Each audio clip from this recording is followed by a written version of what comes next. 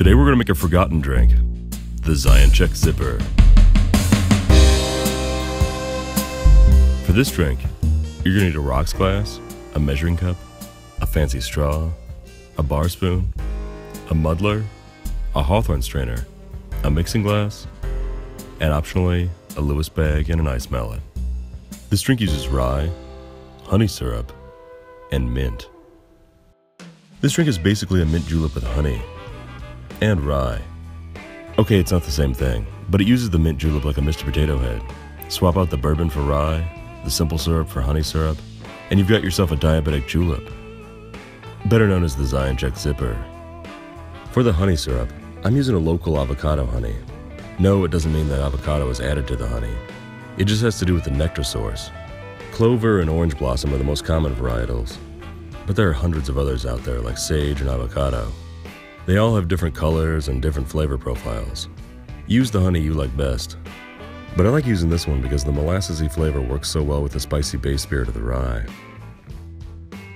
If you're as much of a fan of the Dollop as I am, you'll recognize this cocktail from the Marion Zioncheck episode.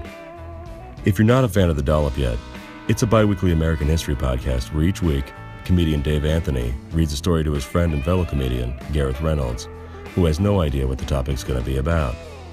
In the podcast, they go into great detail on Marion Zioncheck, a real-life Depression-era Raoul Duke, who also happened to be a U.S. congressman. So definitely check that out for the whole wild story. But for the context of this drink, Zioncheck invented it in 1936, after having just returned from his Fear and Loathing honeymoon in Puerto Rico. He struggled to choose whether the base spirit should be rye or scotch, but eventually settled on rye. He instantly fell insanely in love with it, and in a 3 sheets to the wind press conference, boldly declared that he was, quote, starting a campaign to convert Congress to the Zioncheck Zipper. Whatever that meant. As per usual on the Dollop, their first instinct was to make fun of the drink, which is understandable since this wasn't Zioncheck's first cocktail invention. His first one was rum and hair tonic. Not tonic water, hair tonic. But as it turns out, even a raging, self-destructive, cretinous lush can create a good drink. I'm guessing this version is a lot more refined than the one that Zioncheck proposed in Congress, but it's still pretty easy to make. We're going to start off by beating up some ice. Add ice cubes to a Lewis bag and roll it up. If you don't have a Lewis bag, you can use a bar towel. Just fold it up so the ice can't escape. With the Lewis bag rolled, start wailing on it like a Japanese fishing vessel. Then fill your rocks glass with crushed ice and set it aside.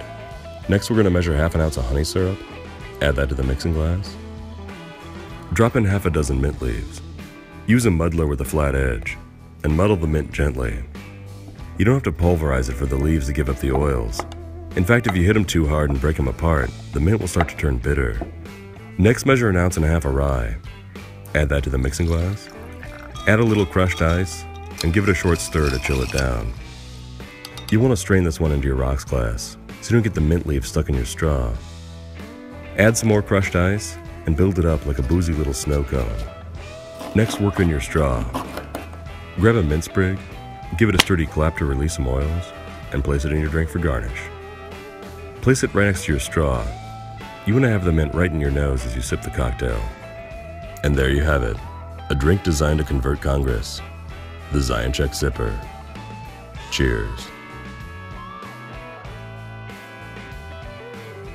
Click here for more videos. Be sure to subscribe and check us out on Facebook, Twitter, and Instagram.